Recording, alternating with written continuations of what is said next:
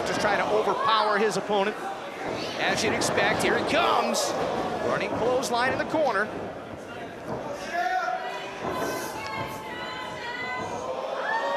See how much hang time he gets on the suplex.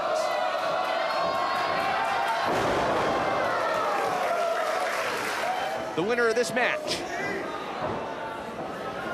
will go on to face Cody Chung. German suplex by Schaff. Planting Daniels, and this does indeed look like it is his to win. With a big kick out, Daniels winding up. No! Drop kick through the ropes.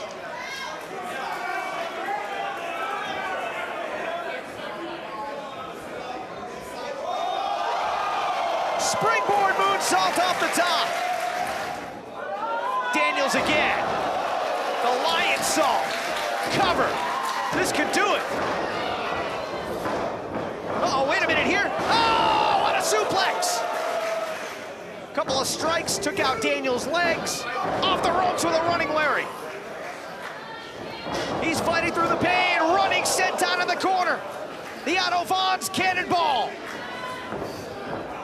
Schaff again. Instead of the traditional suplex, he just tosses Daniels across the ring into the cover, leg hooks. And Daniels staying in it with a perhaps maybe third wind in this one. Falcon arrow, cover. And at the very last moment, Daniels is able to kick out. Schaff into a vertical position, if not a fighting position. Oh, right now, gets the leg up.